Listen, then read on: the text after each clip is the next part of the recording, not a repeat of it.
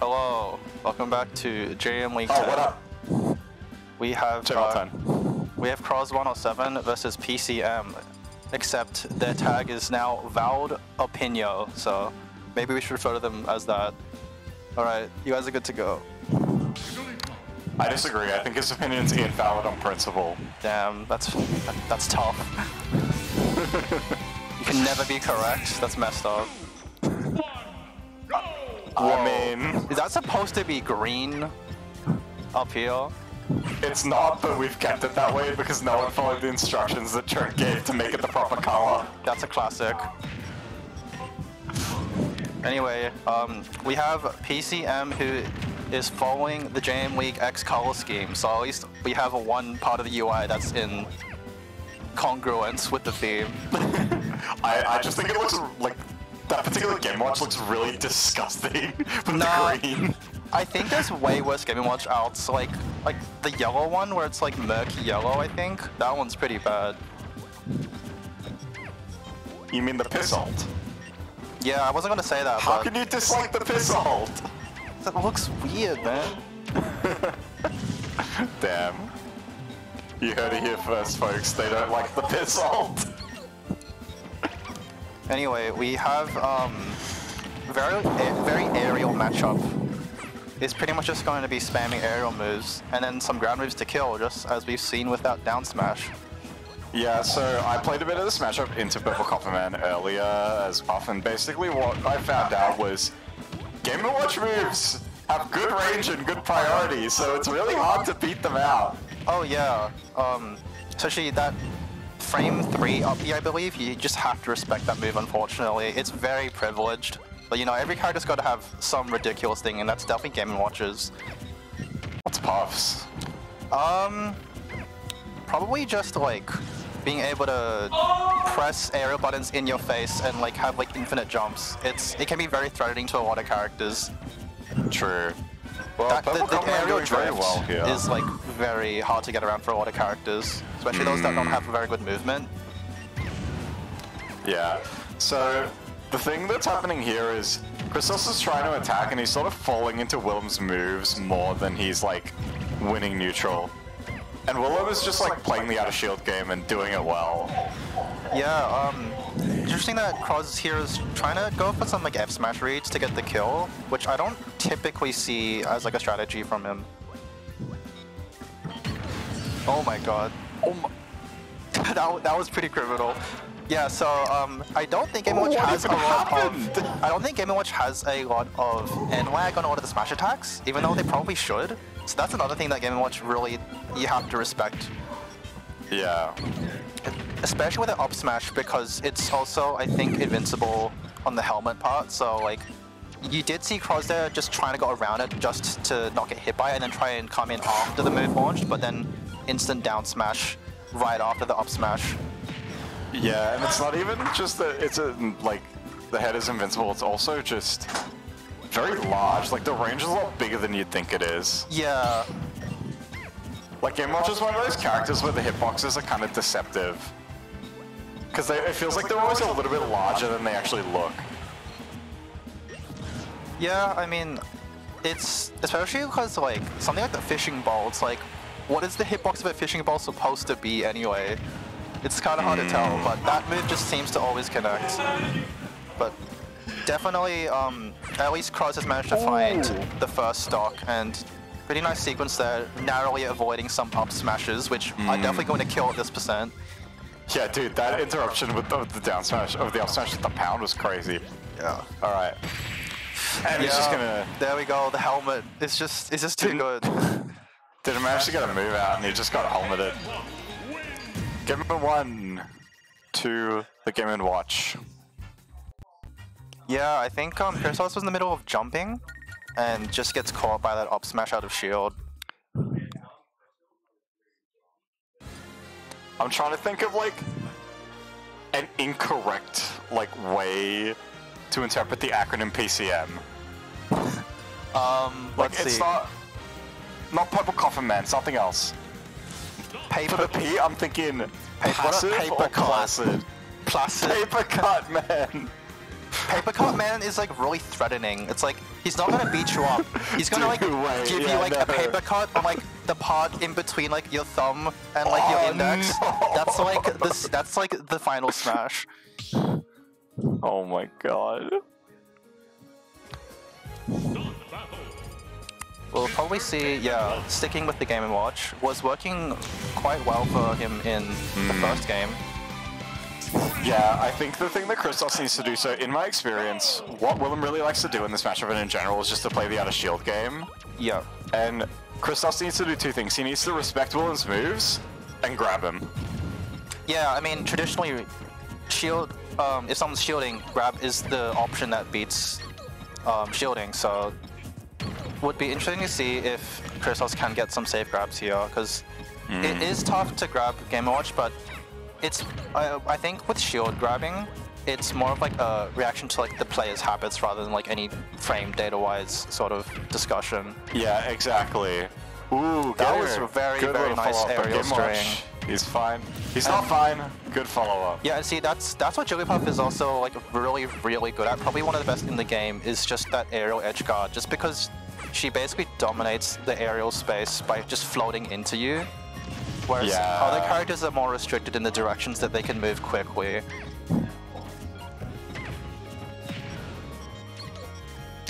But that's the thing, Game Watch can challenge that aerial space because of his moves just being so big. Yeah, but I think what happened with that edge guard was PCM like upbeat a bit early, which allowed Puff to go in for like an edge guard after the upbeat already happened. I think that was what happened.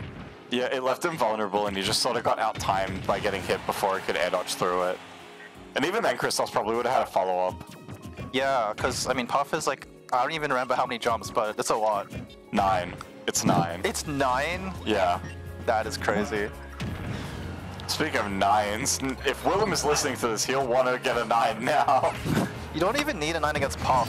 Like, yeah, you just hit like you just hit a key to unlock the next stock.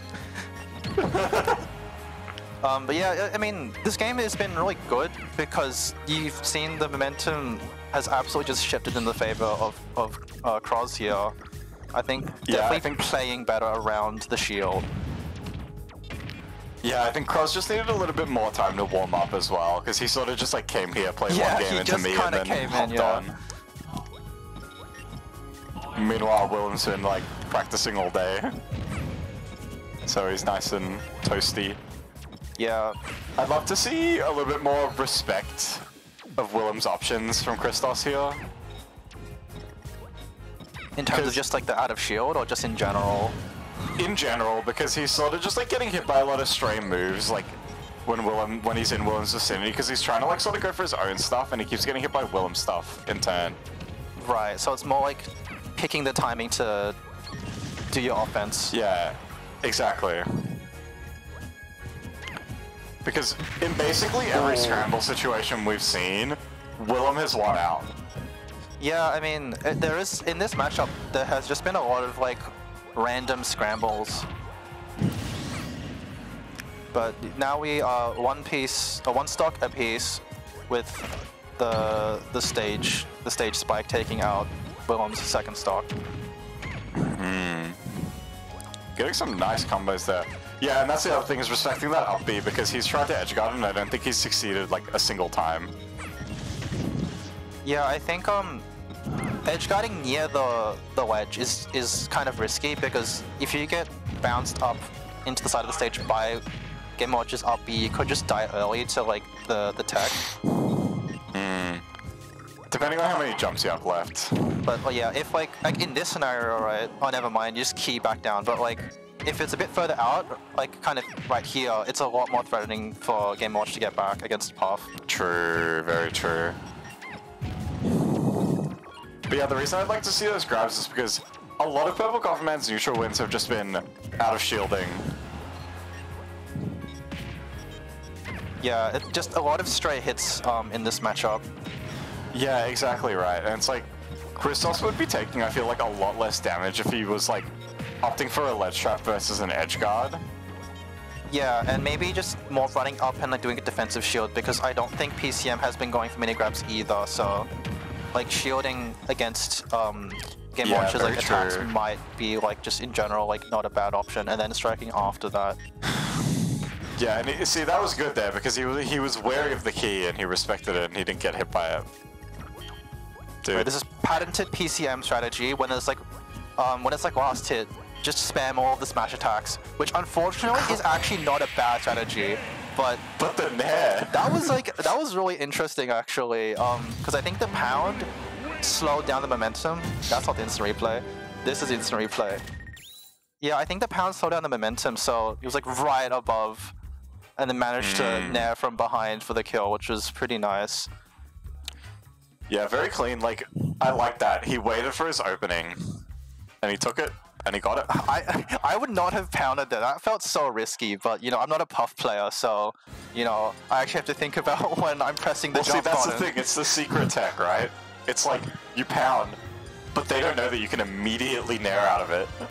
And Yeah, you abuse pound is kind of like a very heinously ambiguous move where you just do this, and then it's like, when can they act again? I don't know. And also, it's so active until like they can act again. Yeah, I don't know why. I don't know why Sakurai looked at like pound in Pokemon and was like, yeah, this is a good move, and we're gonna put this in Smash, and it's gonna like fuck you up. Meanwhile, rest and sing. Yeah, actually, the entire kit does not make any sense if you like bring it back into like a Pokemon context. Dude, rest except instead of like healing you for full and then making you like inactive for 2 turns, instead. Oh no! Maybe that was commentator's curse right there. We started talking about rest, and unfortunately gets rested into the next stock by his own also, mistake. Willem hit I think I just heard Willem hit a 9 while Christos was on the Angel platform. That's so funny. Imagine in Pokemon if you just rested and there was just like a 1% chance for your opponents to just instantly die. Just like no interaction. You just get explosion. Imagine if rest acted like Focus Punch, but at the start of the turn. At the start of the turn, that's not how anything should work. It's priority Focus Punch, but it sends you to sleep for 2 turns. A fake out, but it kills you. Yeah, exactly. I mean, fake out could just kill you if you're like Shedinja or something, I guess. Actually, wait, no, it's normal type. For some reason, I thought fake out was like dark type, because it's like a scummy move, Because and I always it's so associate heinous, dark yeah. types with like scummy moves, because that's generally how it's themed. Yeah, it's like the scum type. Yeah, I don't know. I think dark type kind of got a bad reputation from the start. I think dark types can be noble as well. Because it's literally, I think in Japanese it's literally the evil type. Oh wow. I wish they kept that. It'd be so funny. It's like, I'm evil type. Yeah, dude, that would actually be way funnier.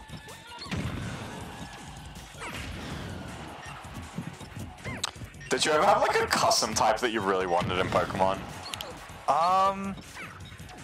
I don't know. I think one type I always thought was like really cool, but it's not actually really a type. It's like the question mark type. That's so true, wait. Yeah, it's just like I Right? saw it on like Curse or something, and I'm like, what does this mean?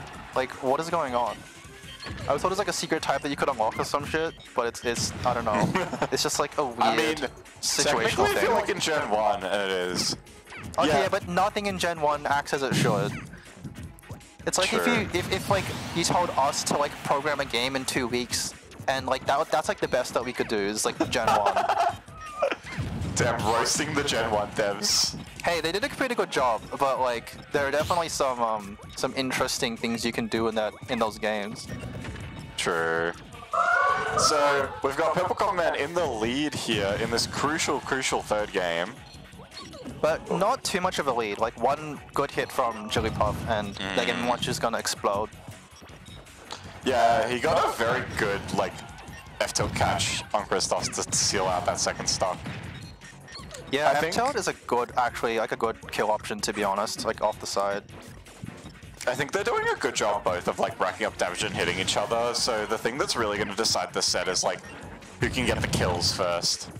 Yeah, I feel like I'm seeing, especially in this game, a lot more like fade back aerials from Christos. So the aerials on Chaotic back air become a lot safer because you end up a lot further away.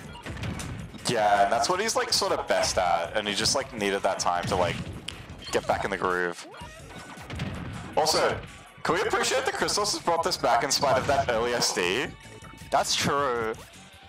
I was too busy like talking about random Pokemon bullshit to notice, but yeah. Still a bit on the back foot here, but definitely something that could be made back. That's exactly the thing you were worried about.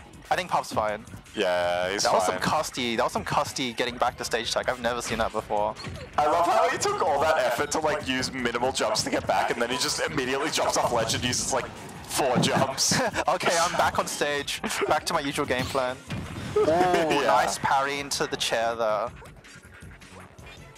Okay, good recognition. No, the parry into an up smash!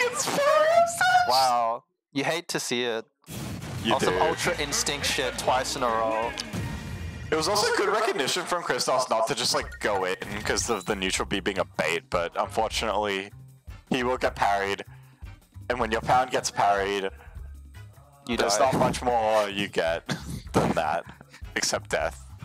I was trying to think of a P word and I couldn't come up with one. Pontoon. Pontoon! How could you forget? So true, Jerry. So true. No. Like a concept. Is like a pontoon parody. not a concept? Parody. But like P-A-R-I-T-Y, not right. P-A-R-O-D-Y. Oh yeah, like the nerd parody. Yeah. Like the terrible Fire Emblem skill. I don't even know about that one. So basically, it's a skill that like shuts off you and your opponent's crit rate or something. Oh, in, like, that sounds FE4 or something. That sounds unfun. Yeah.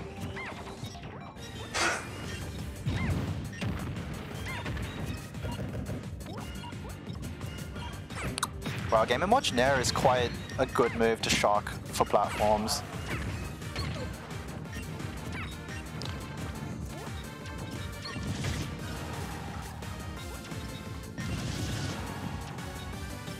Okay, PCM? no, it's an FE like 9-10, it's even worse. Oh wow. Yeah, this game PCM has gotten some really nice spacing with some back airs just to catch up. Like kind of overshooting the drift with a back air hitbox. Oh yeah, I didn't do the thing. My bad. I'm too locked in to care about the UI. What a set to get locked in on. Dude, this is starting to look dicey for Cros. Are we about to see a Purple Coffin Man upset? That would be interesting. Might be the first of his career, actually.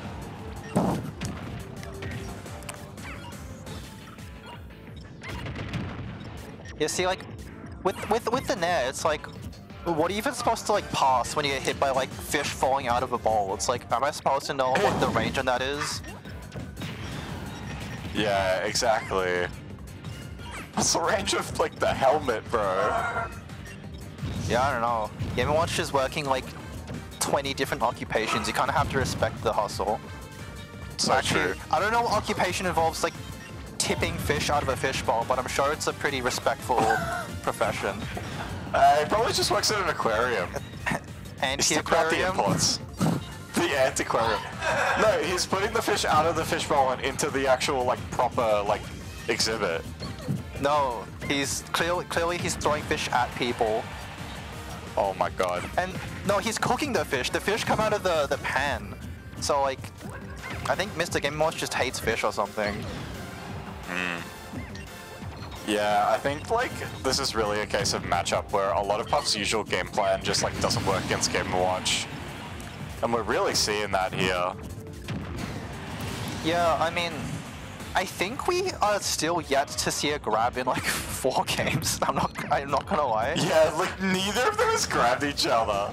So I do think there is more like there's more layers to this matchup that we're just not seeing, just because they're just opting for like basically just aerials. Yeah, and that's like I think a big reason why Parody Coffin Man is winning, because Wait, maybe it's like parody Cough Maestro. What does that even mean? I don't know what parody means, but Cough Maestro is pretty self-explanatory. Sure, I'll take your word for it. He just orchestrates people coughing. He intentionally puts like dust in the Jonathan COVID. Jonathan COVID? Yeah, I mean, we're definitely seeing Cros struggling to get in. I think Willem's just really done a good job of catching on to like the approaches and just picking the option that beats it. Yeah, and also like, he just knows he needs to hold his shield and then he's gonna get a conversion out of it with another shield. Because, like, Chrysos is gonna either swing at him or just not, like, pick an option that beats his shield. Like a grab. Don't worry, we'll see the grab one day. No, Never mind, that's no, it. we won't. No grabs. I think someone needs to like watch the setback and like comment whether there were any grabs and what the time of the grab was. Pretty sure there wasn't any. But you know, I'm usually wrong about many things, so that could be one of them. Well, anyway, congratulations to Purple Coffman on his first upset, possibly ever, but at least of the season. Yeah, nice to see more upsets, you know, shakes the bracket up and it'll make next week's matchups more unpredictable.